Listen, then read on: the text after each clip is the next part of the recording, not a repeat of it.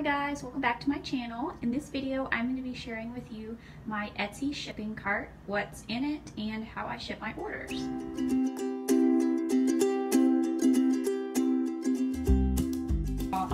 So first I'm going to give you a little tour here. So this is just an IKEA cart that I got several years ago and it works perfectly. So I've been selling on Etsy for about 6 months now, and I'm enjoying it. It is a learning process. But shipping orders has been fairly easy once I sort of found this system. So on the top, what I have here is the bubble mailers that I use for, I would say, 90% of my orders. I ship it out in these mailers, which I bought on bulk, off of Amazon, and they work perfectly. They have some padding in there. And I sell party supplies if you don't know and you're new to this channel. So yes, I ship out most things in here. And then I have these white sacks, like lunch sacks that I ordered.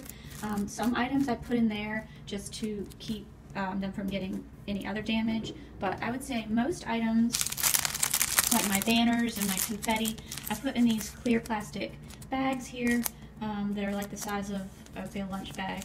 But so most orders I put in those clear plastic bags or the smaller size, and then I seal them up with a sticker that has my information for the name of my business and my website, and I got those off of Vistaprint. They were pretty affordable.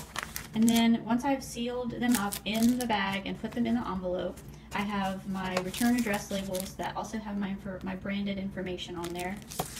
And I also have a stamp that I got that has the name of my company. It says Buzz Party Company, Handmade Party Decorations, Cameron Vernon, and my website.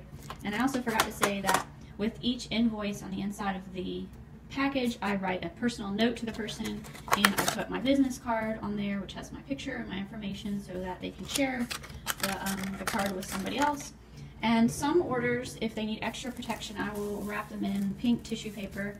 My colors are pink, yellow, orange, and maroon.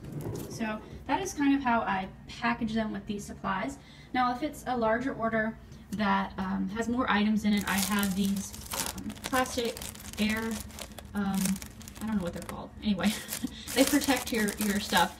And I also have boxes if I need it.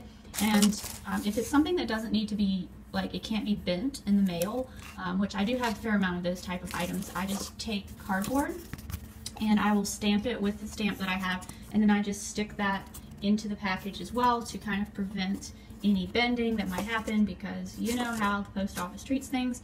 And then down here I have all of my flat rate mailers. I don't use these very often, but if it's something heavier and it's more affordable for me to do that, I will use those. So for all of my orders, I do USPS tracking numbers because I just think it provides extra assurance for the customer. It's basically $3 is the starting price for anything under, I guess, 13 ounces, which is most of my products. So again, that's just a tour of my cart.